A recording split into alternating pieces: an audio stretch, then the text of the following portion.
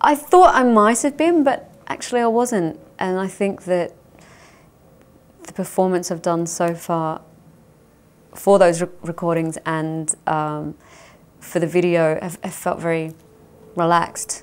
I guess one of the changes that I find within myself is that I'm worrying less about the little things, which doesn't mean I don't worry about them at all, because that wouldn't fit my personality. But rather than have 50 meetings about something that's probably going to end up the way it's going to end up, I'm doing a few, and I'm feeling a lot more relaxed doing the part that I have to do, the part that no one else can do, which is the recording.